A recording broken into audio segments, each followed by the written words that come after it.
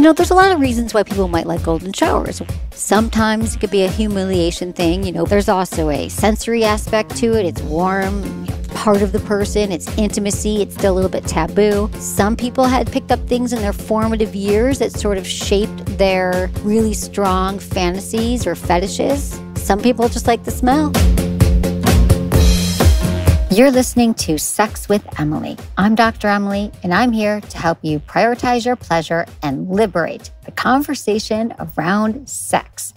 Today's episode, I answer your sex and relationship questions. I cover what to do if you're questioning your sexuality while married with kids, how to initiate your first threesome, when, if ever, you should tell your partner how many people you've slept with, and ways to get more comfortable physically while giving oral sex. I also talk about what to do if the porn you watch makes you feel guilty, how to approach exploring a fetish without shame, and what it means if you cry after sex. Please rate and review Sex with Emily wherever you listen to the show. It helps get the show out to more people, and it just takes you a few seconds to do it. You can just do it right now. Look at your phone, look at your app that you're listening to this on, and review us. We so appreciate it.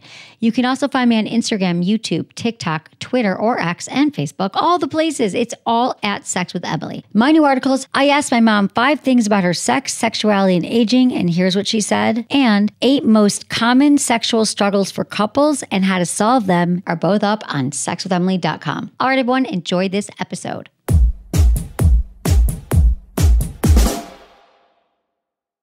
Let's talk about your vagina for a second, shall we? You're going to want to hear this. Our vaginal health changes throughout our lifetime, whether we're postpartum, we just had a baby, perimenopausal, or in menopause, all because of the loss of estrogen. So we experience more infections, itching, dryness, sometimes incontinence, the old sneeze and pee. I'm always on the lookout for solutions, and I've got one for you that is next level. V-Health has become part of my nighttime routine. It's a non-hormonal solution that restores vaginal moisture, elasticity, and pleasure. V-Health uses the perfect amount of naturally occurring growth factors women lose with age to safely regenerate the cells in the vaginal lining so they can do what they're supposed to do, repair and regrow cells. V-Health uses Nobel Prize-winning technology, growth factors, to regenerate vaginal tissues and significantly improve the vaginal health, which means more hydration, elasticity, healthy color, moisture, all the things. And no joke, all the women on the sexuality team are using V-Health right now, and they're blown away. The V-Health serum is a game changer for women's health, the first topical of its kind using targeted growth factors. So if you want more pleasure, less discomfort, and who doesn't, check out V-Health. And you can save 20% now when you go to getvhealth.com and use promo code Emily20. That's getvhealth, getvhealth.com. Use promo code Emily20 for 20% off today.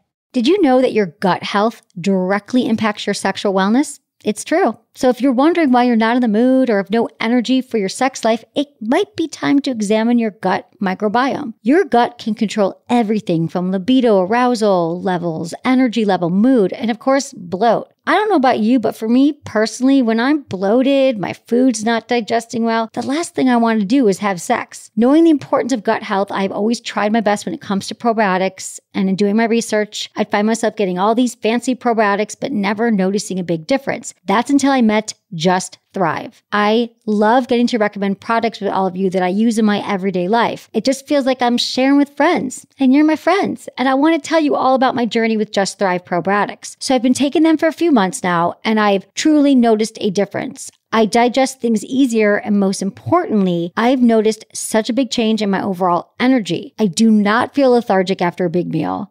And actually, I feel more energized, and I want to keep going, doing work, having sex. And I talked to the creator of Just Thrive about what makes their probiotic different. And get this, Just Thrive is the only probiotic that survives your stomach acid and actually reaches your gut 100% alive. All those other ones that come in fancy drinks, so you got to refrigerate, nope. Those all die in your stomach acid. But not Just Thrive. Just Thrive is vegan-friendly, non-GMO, made with only the best and safest ingredients. Just Thrive has made an active difference in my life. If you try it out and you don't feel the same way, you don't have to worry about it because they do have a 100% money-back guarantee if for any reason it doesn't work for you. No worries. They won't even ask you questions. That's how confident Just Thrive is that you're going to love their product. So check it out at justthrivehealth.com. Use my code BOGO, SWE, to buy one 30-day probiotic and get another one for 50% off. That's code BOGO, SWE. And this deal also applies to their Just Calm gummies, which I love too. So check it out. That's justthrivehealth.com. Use code BOGO, SWE to buy one 30-day probiotic and get another for 50% off.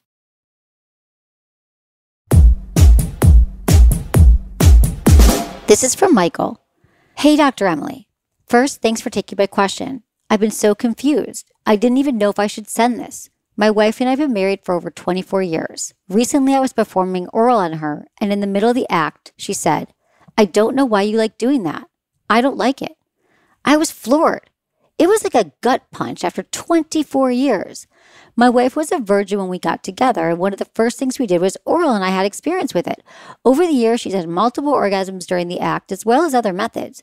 I can't get it out of my head now. I love doing oral as if it's a part of me. The thought of doing it to someone who doesn't like the act does nothing for me. I feel like I'm mourning the loss of a loved one.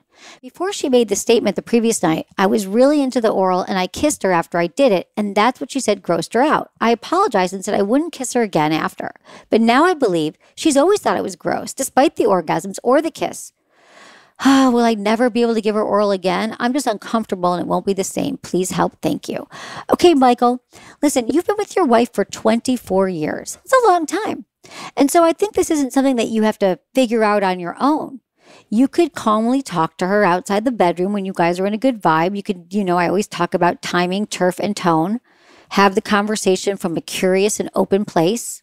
Then you could just say, I heard what you said the other night about not liking oral, not wanting oral. And I'd love to know more about that. Can you just let me know when that started? Or is there something I could do to make it better? Or you could just say, tell me more about that. And maybe you'll find out, well, she never really liked it, or maybe she's having pain now, so it hurts. And maybe she's ashamed that she has pain, which a lot of women feel like they shouldn't have pain, or they just grin and bear it. I don't know. Let's find out. We have no idea. But you are going right to this, oh my God, it's not going to happen again, dooms me, my life is over. No, like anything. If your wife came down one day and said, let's say every single Friday night you have chicken, and she came downstairs and said, I hate chicken. I'm never eating chicken again, and we are done. And you're like, babe, but we have chicken every night for 20 years. When you say to her, why? What'd the chicken do? We just don't know how to handle it. It's okay to have conversations about sex with people you're having sex with. People you're naked and vulnerable and have children with and share lives with. If you're not going to talk to them about it, how are you ever going to know if it can improve or you can get your needs met? I'm just encouraging you all to start a new practice, talking about sex in a healthy way. Okay, this is from a female on Instagram. Is it normal to cry during or after sex, especially during times of intense stress in life? Yes, it's so normal to cry. Crying after sex is known as postcoital dysphoria. That includes tearfulness, sadness, and irritability after consensual sex, even if it was perfectly satisfying. And there's many reasons why we cry during sex, and this is for all genders. Men cry, women cry after sex. It's intense to be with someone. We're naked, we're vulnerable. When we have an intense physical pleasure, it can definitely overwhelm our bodies. So it would make sense that you might cry. There's also a biological response. It could be hormonal changes that happen during sex, which can lead to intense emotions. And crying is also really healthy. It can reduce tension and intensify physical arousal.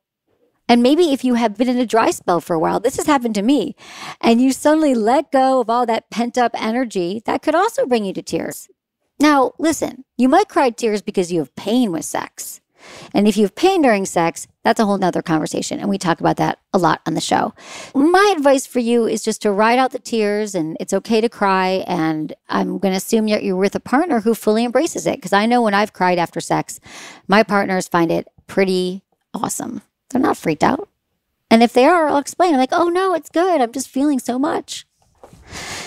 Tears are healing. Have a good cry this week. It's good for you. This is from Owen, 35, in the United Kingdom. Hi, Dr. Emily. I'm a married man and I have a daughter. I'm a family man, but I'm forever questioning my sexuality. I'm turned on by men and I only look at gay porn and I get really turned on. Other porn doesn't do it for me. I can have sex with women. It's just not the same. I love my wife more than anything. I don't think I could be romantically involved with a man. It's never happened, so I'm unsure. I've always said I'm bisexual, leaning towards men, but I'm forever asking myself, am I gay and in denial? The messed up part is I genuinely love my wife and I'm happy. I'd never cheat or hurt her. I'm just beating myself up. Have I lied to myself for so long that I believe I'm not gay? Could I be sexually gay and romantically straight? And to finish, if I was gay, my fear isn't being gay. It would be the upset I would cause my wife and family, the pain for her. Please help. Here's the thing, Owen. Thank you for your heartfelt, vulnerable, really descriptive message. I feel like I know where you're at. There's a few things going on here. Perhaps you were raised in a really religious home growing up or environment, and people who were gay were not accepted.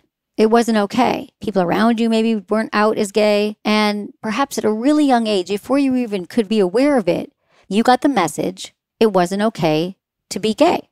And so you repressed feelings that you had towards men, found a wonderful woman that you loved deeply, and you got married. When we're gay, bisexual, pansexual, however you want to call it, when we have attractions to people other than our spouse or other than the gender that we thought we would be attracted to, it really can be troubling. It doesn't just go away. You're getting older, you're 35 now, and you can't get it out of your head. Have you ever heard the saying, whatever we resist persists?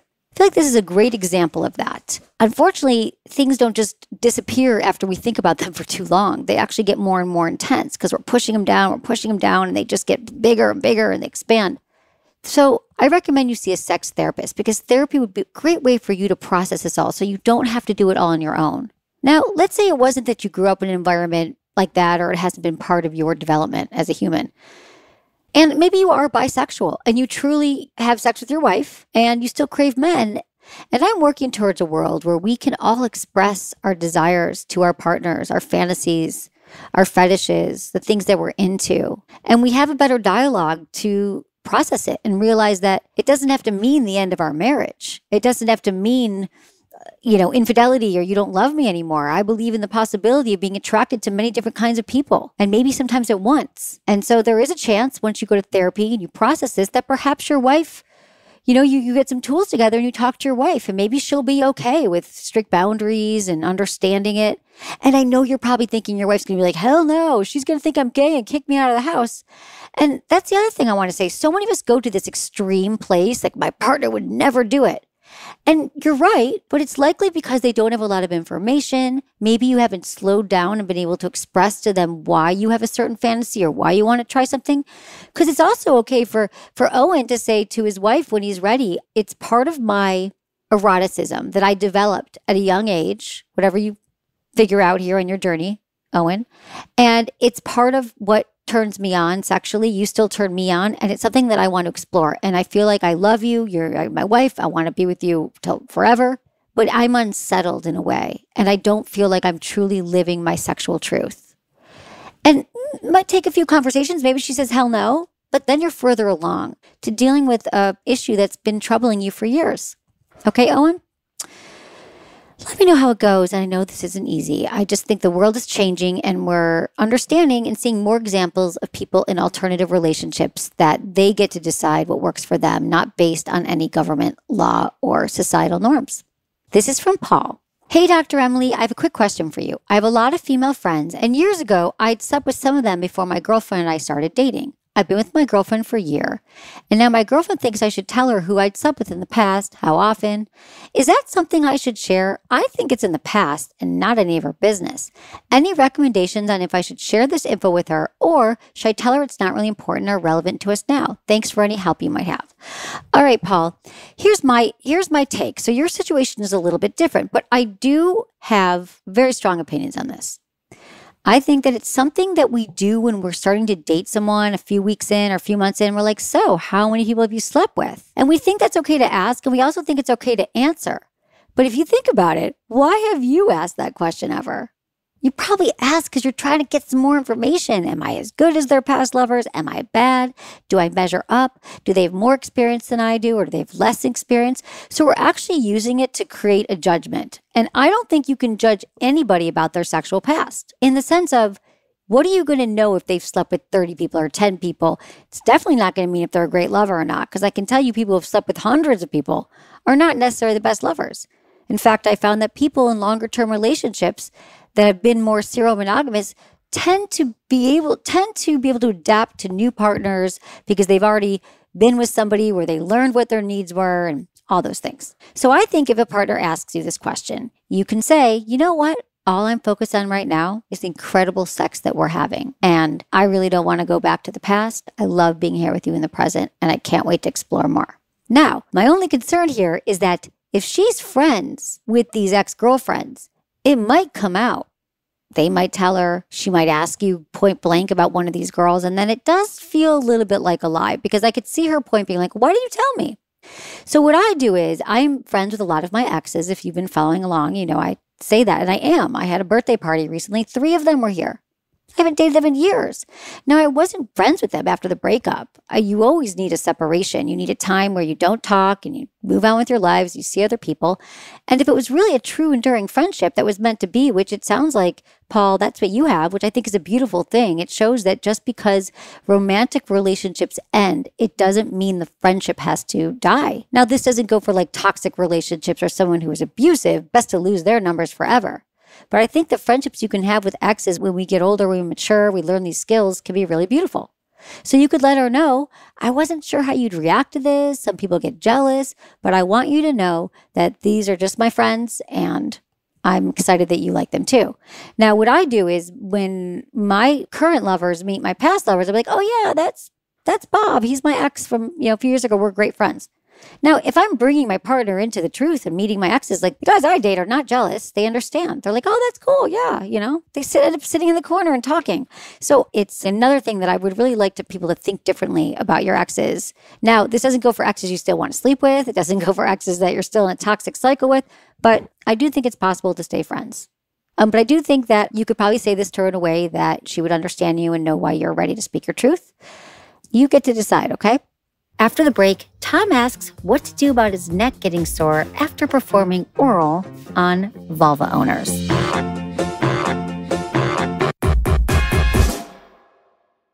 Listen up, everyone. These 7 inches will change your sex life forever. No, I'm not talking about a penis or a toy. It's actually the Prim Pillow by Taboo. This wedge pillow is the perfect addition to take your pleasure to a whole other level. That is both figuratively and literally. The Prim gives you a 7-inch lift in the bedroom to not only support your lower back and hips, but to give you the perfect angle to all the right spots for pleasure. The last thing you want to be doing during sex is pulling out a protractor to figure out the best way to line up your bodies and the best angle for pleasure. The Prim by Taboo takes all the guesswork out. It's one less thing to be thinking about. No more futzing around, dealing with your partner continuously slipping out or dealing with intense cramps for trying to hold a position. Let the Prim help you out. Designed with input from top urologists and pelvic floor PTs, including my friend Kelly Casperson, this pillow is backed by science to improve your pleasure. The Prim has a dual memory foam core and washable linen covers, so no need to worry about sex getting messy. You just toss the cover in the wash after a session and you're good to go. It's available in 3 different colors. You're just 20 degrees away now from bedroom bliss. Visit heytaboo.com/Emily for 10% off your Prim today. That's HEYTABU.com/Emily, and the discount is automatically applied at checkout.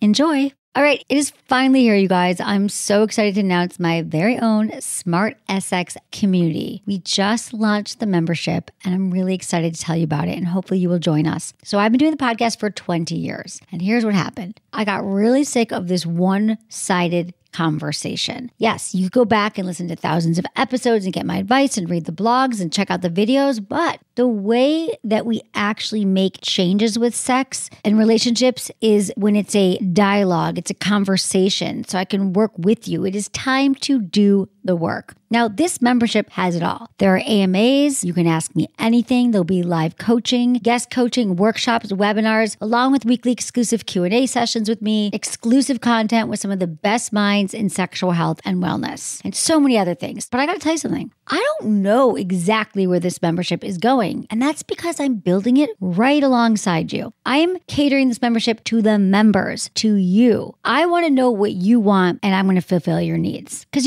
I go on all these retreats, I teach retreats and workshops, and we have all these big breakthroughs, and we're all connected, and then people go back to their towns, and they're like, I have no one to talk to. I don't know what to do. And so with Smart Sex, you will have the opportunity to connect with like-minded community of people who are also passionate about improving their intimate lives. You're going to build connections, share stories, find advice, all in a really safe space. So if you're interested in this membership, it has it all. We are starting a pleasure revolution, and I would love you to join. So go to my website, sexwithemily.com, and click on the membership tab. That's sexwithemily.com. Click the membership tab, and I will see you there.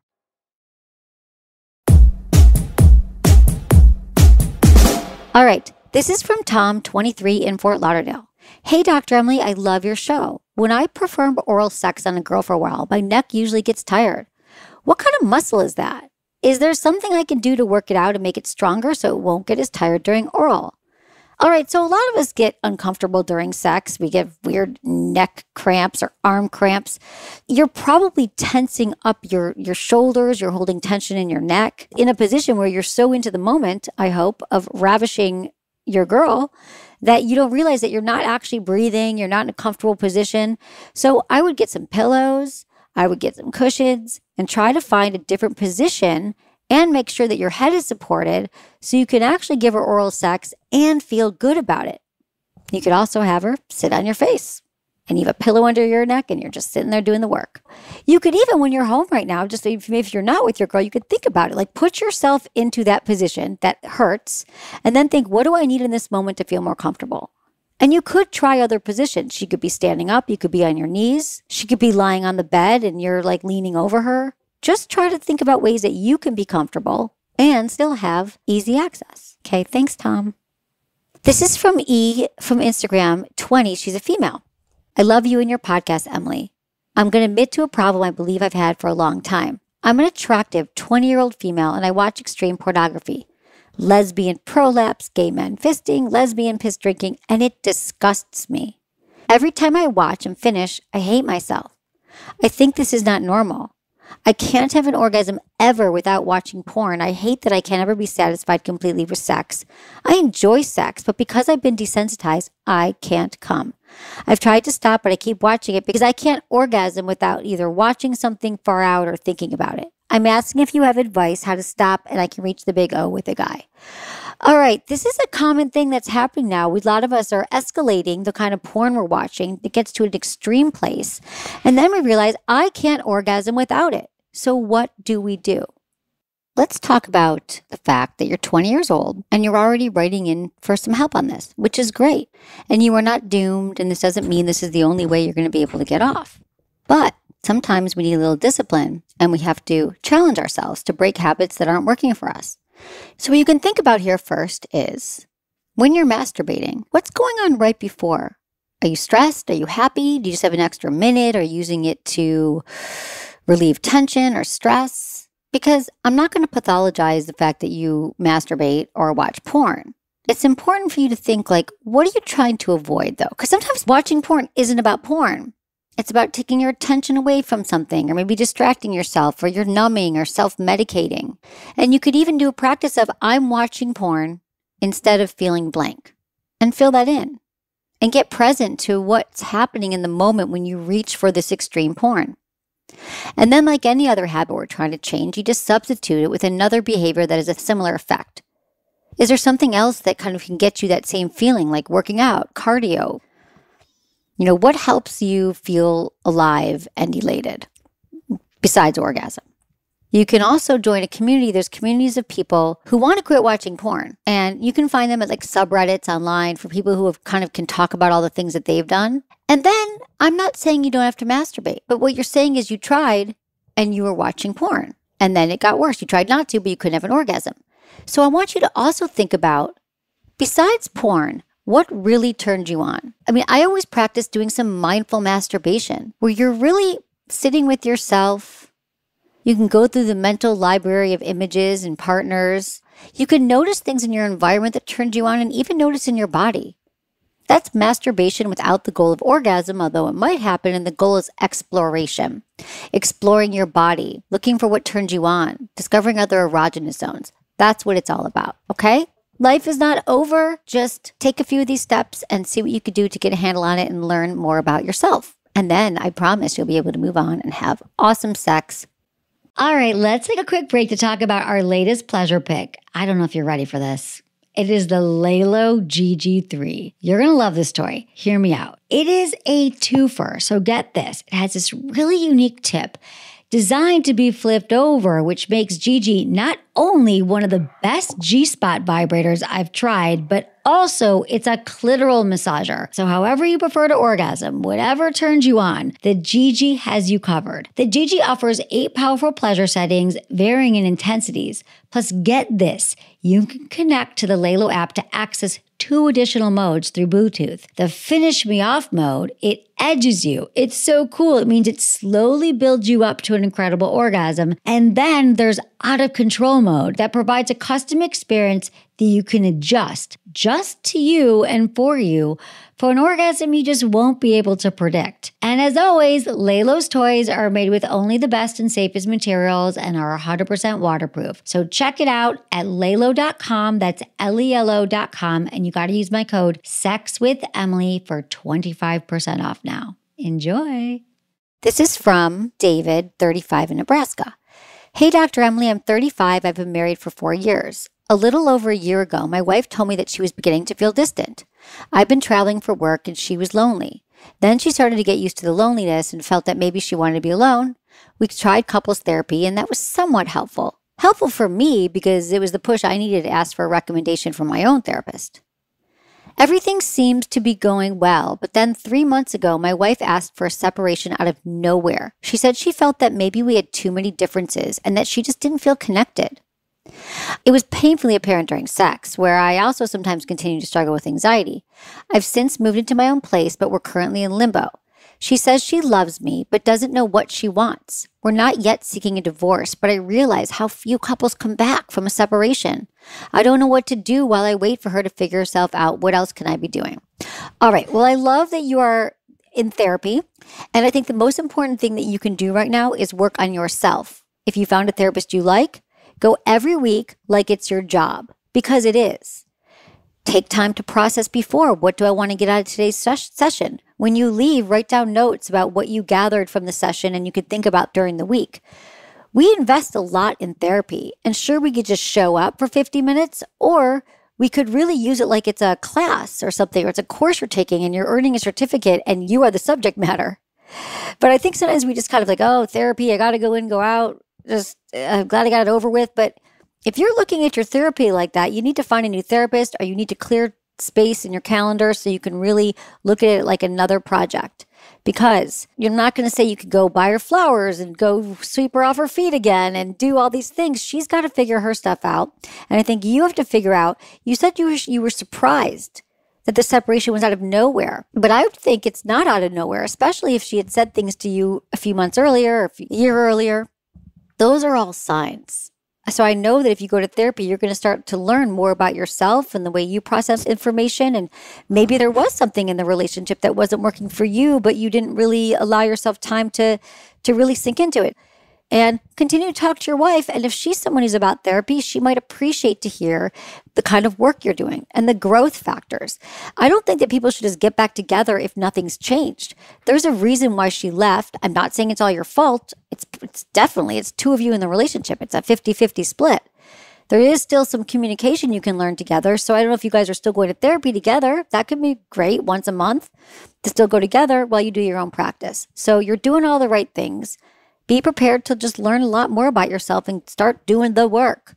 That's why we're all here. Got to do the work. This is from Nate, 35 in the UK. Hey, Dr. Emily, I recently developed a pee fetish, or golden shower as they call it, and it seems to be getting stronger. The thought of watching a woman pee or being peed on by a woman does strongly stimulate me. I've never experienced this before, and it's something I'd like to try. Is a pee fetish or golden shower a common type of fetish, and is it normal? Why would people want to experience this? What are the causes of desiring a fetish such as this? How would I approach the subject with my girlfriend? I'm worried they might not be into it, and it's something I want to try. Many thanks for your time and look forward to your response. It's a very common fantasy, and, essentially someone's peeing on someone else. They're watching it, they're drinking it. It is common. There's a lot of reasons why people might like golden showers, why it's become part of their eroticism. Sometimes it could be a humiliation thing, pee associated with being dirty and it's private. And so maybe that's part of the turn on. There's also a sensory aspect to it. It's warm, it's part of the person. It's intimacy. It's still a little bit taboo. Some people just like the smell. Some people had picked up things in their formative years that sort of shaped their really strong fantasies or fetishes. And so really only you could answer it. If you did some deep diving, when was the first time you had this fantasy? Did you see it somewhere? Did you hear about it? Was something happening in the moment? Do you have an early memory about someone peeing and you were watching, or they peed on you? It could have been like a sibling or a cousin. But something happens in that moment where maybe you were linked up eroticism with that situation when you were watching it or experiencing it. So this is really for you to do some investigative work on your own psyche. However, there's nothing to worry about. Going back to your partner, though, I do think that since sex isn't so comfortable for everybody to talk about, most people aren't aware of their fantasies or what turns them on, to start with, I've got a golden showers fetish could freak people out. So not my circle of friends, but make sure that you're with a partner that you trust and that you've already started to have a dialogue around your turn-ons, your fantasies. What are the most memorable times she had sex with you? And what are the most memorable, times you've had sex with her? You guys could check out our yes, no, maybe list. Yes, I will mention that on every single show because so many of you are loving it. It's on our website. If you go to sexwithemily.com, you just download the yes, no, maybe list, and it gives you a bunch of ideas about things to explore in the bedroom. You could just start there and see where are your yeses, where are your nos, maybes, and you'll probably learn a lot about each other. And then once you progress in your conversation, you can say, well, one of my fantasies is golden showers, and here's why, and here's how it would look. I mean, maybe it's in the shower, and you wanted to pee on you in the shower. Like, that's not so bad, right? That's dipping our toes in the urine. So I think there's ways around this. Please don't beat yourself up, and just explore it more. Become an expert in your own fantasy life. This is from Sean, 40, in New Jersey. Dr. Emily, over the last few years, my wife's been dealing with weight issues. Lately, her body consciousness has become a big issue that's been impacting our physical relationship. She's uncomfortable with much physical contact below her breasts. I still find my wife very attractive, and I tell her this frequently. I try to use small, affectionate touches, but she squirms away or just extremely uncomfortable, but doesn't say anything, and it builds up mentally. Other than verbally, how else can I help my wife deal with her body consciousness and re-engage in our sexual relationship? Okay, Sean, here's the thing about confidence is that it really is an inside job, and it's something that we all have to learn to figure out what we don't feel great about ourselves. We go to therapy, we work on our body acceptance, and an idea for you would be to investigate in the past when you have had an impact and had the ability to help your wife move through challenges or problems. What worked? Is she someone who really liked words? I mean, think about the love languages. Is she someone who really liked words of encouragement? Doesn't sound like it now because you said you keep telling her. Although, by the way, that's a hard one. People could tell us all day long that we're smart and pretty and beautiful and successful, but you ever notice it's really hard to feel it in ourselves? Or maybe she really wants more time with you. Maybe if you guys were spending time together and you're going on a walk or you're hanging out and you could just say, I really see that this has been a struggle for you and it's so hard for me to see you in so much pain around your body. Is there anything I can do to help you and to allow you to feel better in this area? What could I do to support you? Because you know how I love you and you know I think you're beautiful. And then just listen. Okay, I hate seeing you in pain like that. Have you come up with an idea as how you could feel better? And I know you don't want to be like, well, here's a gym membership or here's a diet plan. I mean, that's really tough. But I think if she's having a hard time maybe getting started on self-care, maybe you guys could do something together.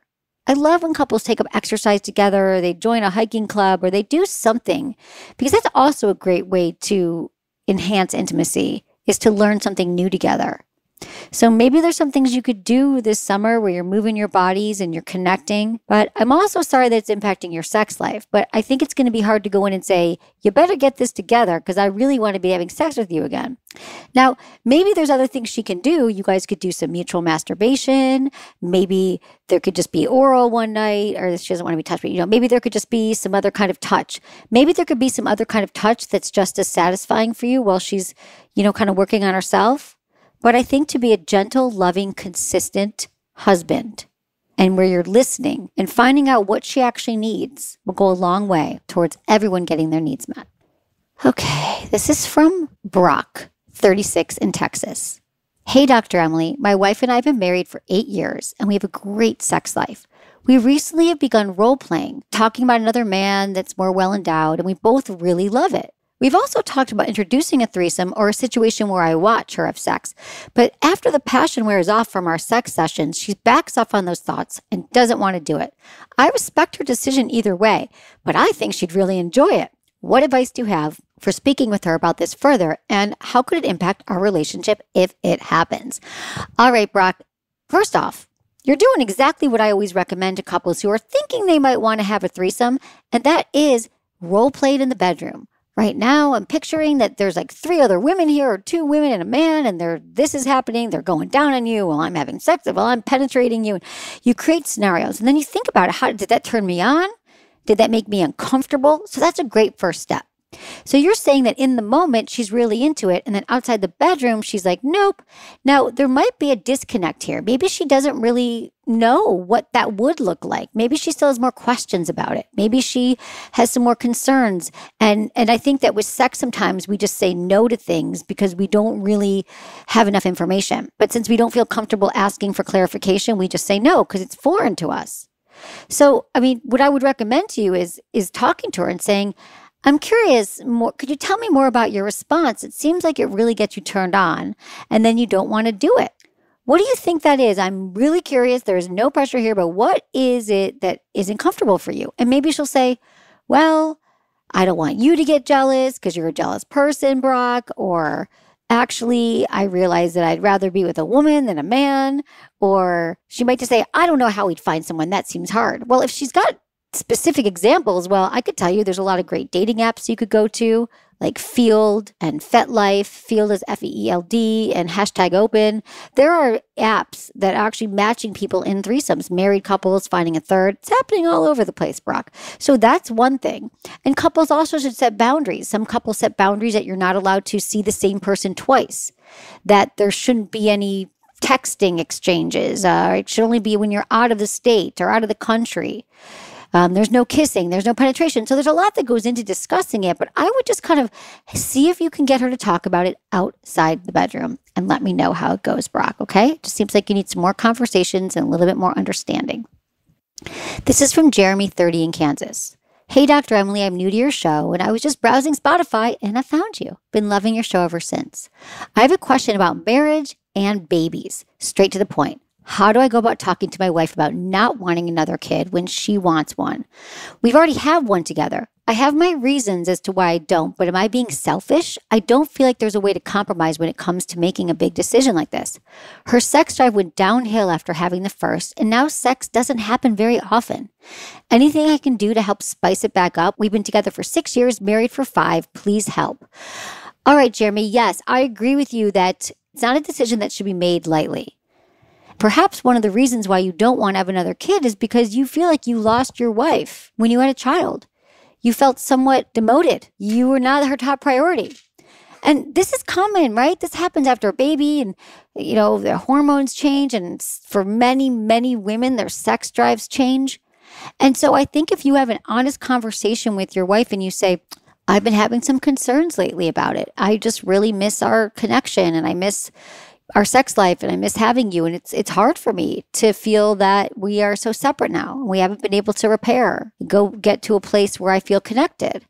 I mean, those are your real emotions. No one can argue with those. And maybe after heartfelt conversations, you'll start to understand both sides and maybe you'll feel like you want to have another baby.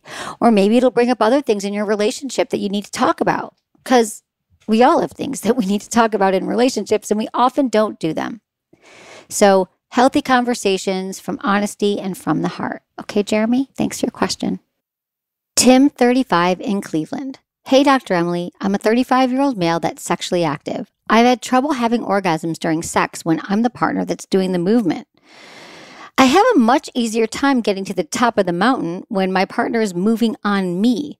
What things can I do to fix this so it's possible for me to orgasm in any position while I'm the one doing the work? Okay, this is interesting, Tim. So what you're saying is if you're just lying on the bottom let's say you're a missionary and your partner's on top of you, moving back and forth and doing all the work, and you're just lying there, you can orgasm no problem. But when you're in charge and moving, you can't. And so what comes to my mind is there something going on in your head? Are you worried that you're not going to please a partner?